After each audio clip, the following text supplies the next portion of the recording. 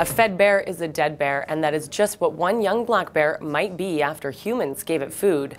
Recently, a video surfaced showing what appears to be a man hand-feeding a bear. Another one there, bud?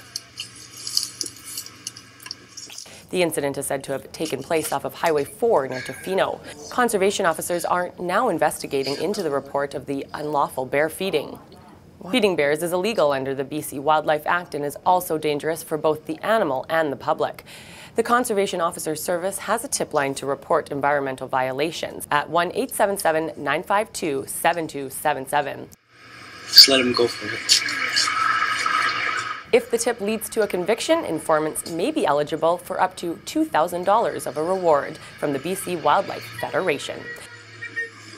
For Castanet News, I'm Jen Zielinski in Kelowna.